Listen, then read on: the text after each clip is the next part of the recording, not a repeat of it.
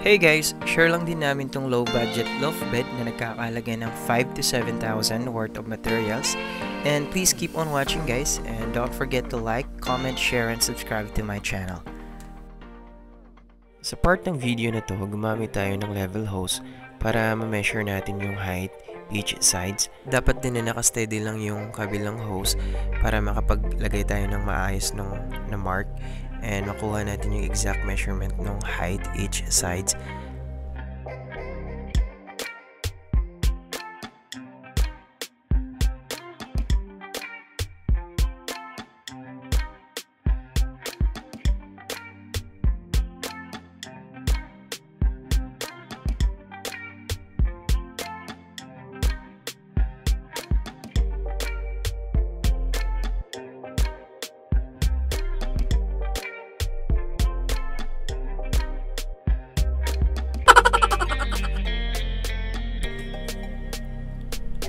So, after natin makuha lahat ng measurements para sa DIY loft bed na gagawin natin, start na din tayong mag-cut ng kahoy.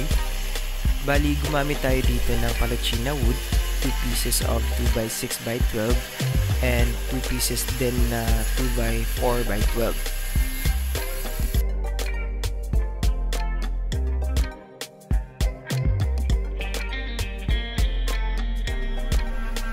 Gumamit din tayo ng sander machine para madali din natin ma-polish yung kahoy.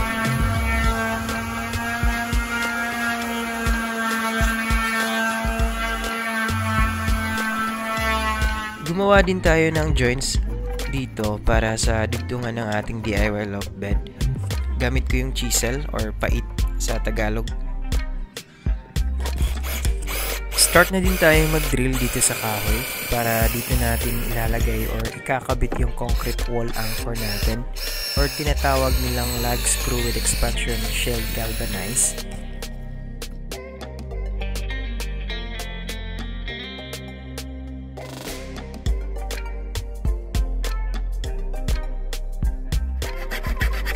Nag-cut din tayo ng Eco 4 S4S size 2x2x8.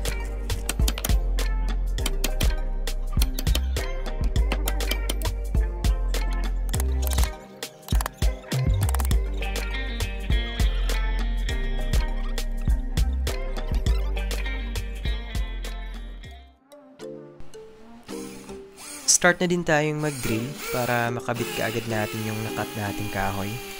Bali, gumamit muna tayo ng small drill bit para maayos yung pagkabutas ng wall. And guys, gumamit din pala ako dito ng cordless rotary impact hammer drill para sa mabilisang pag-drill ng wall. Heavy duty yung drill and actually maganda siyang gamitin at gagawa din tayo ng separate video kung saan i-review natin to ng maayos.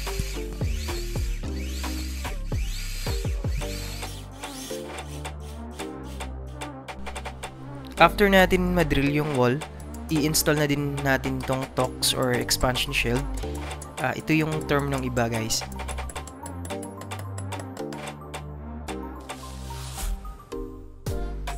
Na-install na natin dito lahat ng expansion shield. So start na natin siya ikabit yung mga nakat nating kahoy. And madali na lang din yung pag-attach ng screw guys kasi may marking or guide tayong inilagay kanina.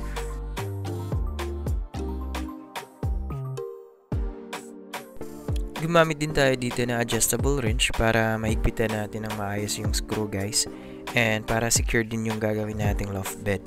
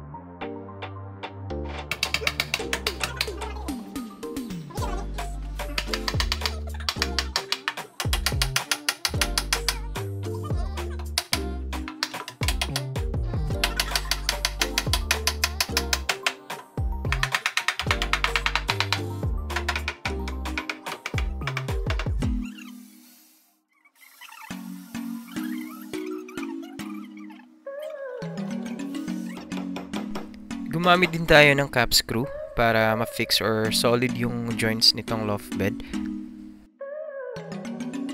Gumamit din tayo ng insert nut para din sa cap screw para hindi na tayo maglagay ng wood glue and madali natin siyang ma-disassemble.